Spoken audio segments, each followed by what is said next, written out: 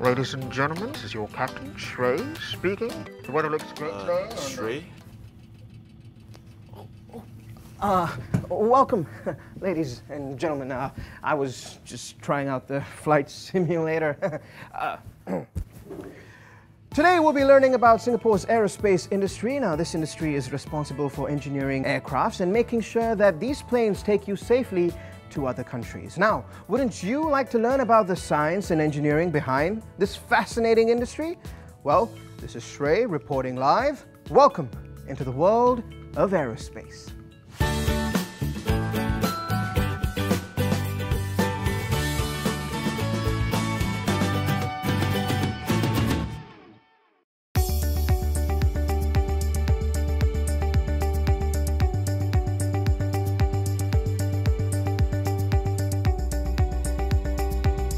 Hi, sir. Hi. Are you a repair engineer? Yes, I'm Ming Ping. I'm the repair engineer here.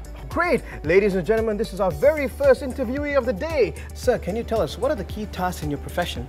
We do repair design work for engines and aircraft components. If a shop floor engineer faces defective components that is beyond the repairable limit in the manual, that's where they will consult us.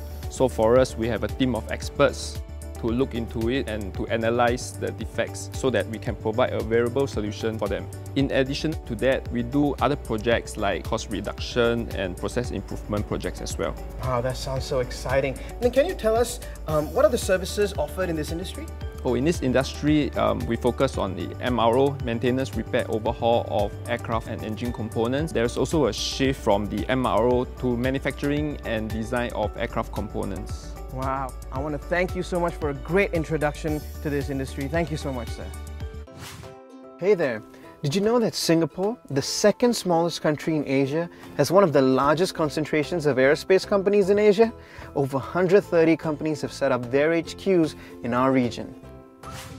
Changi Airport is widely recognized as one of the best in the world and has over 450 accolades.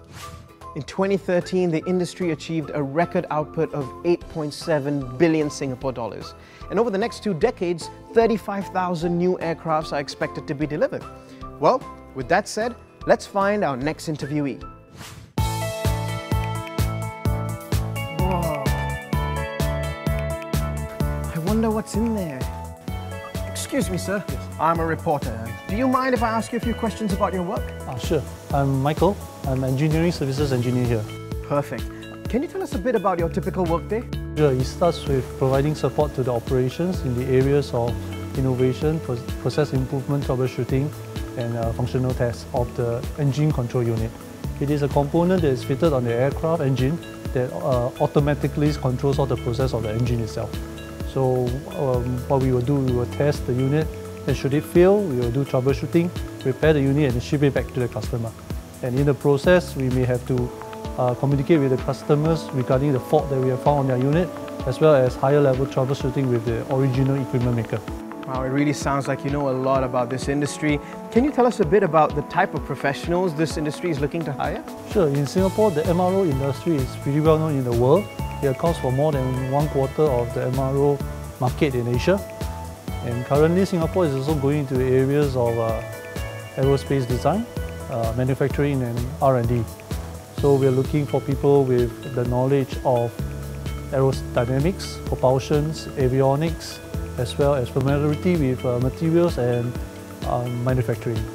Well, it seems like you need an extensive set of skills to join this industry. Well, thank you so much for your time, sir. You're welcome. Excuse me, ma'am. Are you performing some maintenance on this aircraft? Oh, no, I'm actually a manufacturing engineer. I manufacture components in this aircraft.